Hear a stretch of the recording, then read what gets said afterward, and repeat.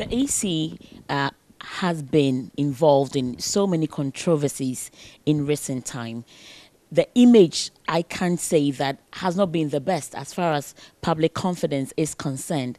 What are you and your team going to do as a matter of urgency in trying to rebuild public confidence in this institution? We know the EC has gone through a lot of problems. Some of them generally, it has not been very, very good. But I think that we are well poised. We understand the challenges ahead. We appreciate the opportunities that have been given to us. And I know moving forward, we are going to ensure that the EC continues to be the brand that is highly attractive, that becomes a center of lesson drawing for other state institutions to look up to. Most people have a lot of confidence in you people because of the objectivity you have demonstrated in your private work.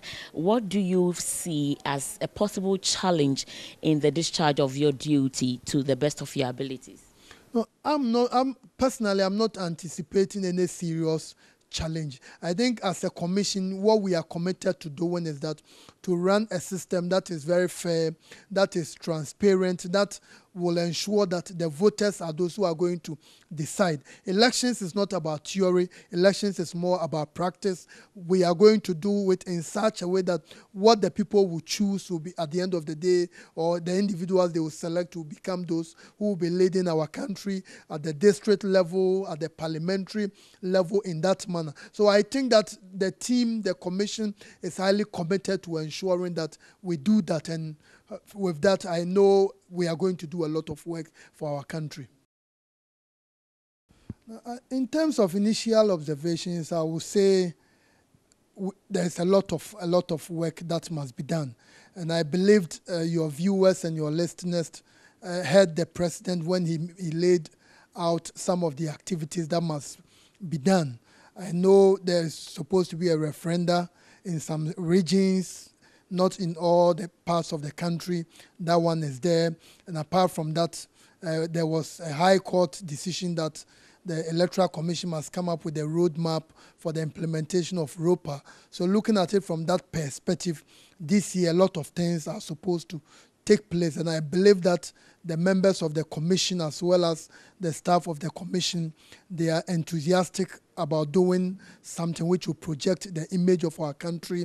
So talking about the conducting a referenda towards the creation of new regions and the district assembly election, that will be probably next year. But I think the immediate one would be the creation of new regions. A lot of time has already been spent, and the minister in charge of regional reorganization was talking about likely having these regions created by September this year. How are you people going to race against time to be on schedule?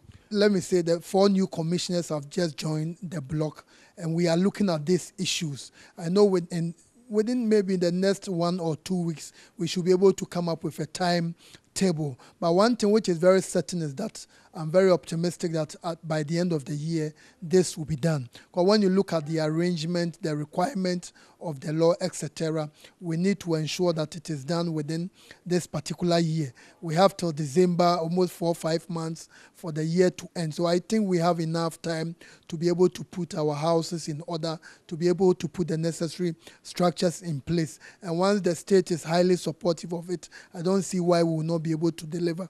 Maybe we may not be able to meet the deadline of September, but what is very certain is that it will be done.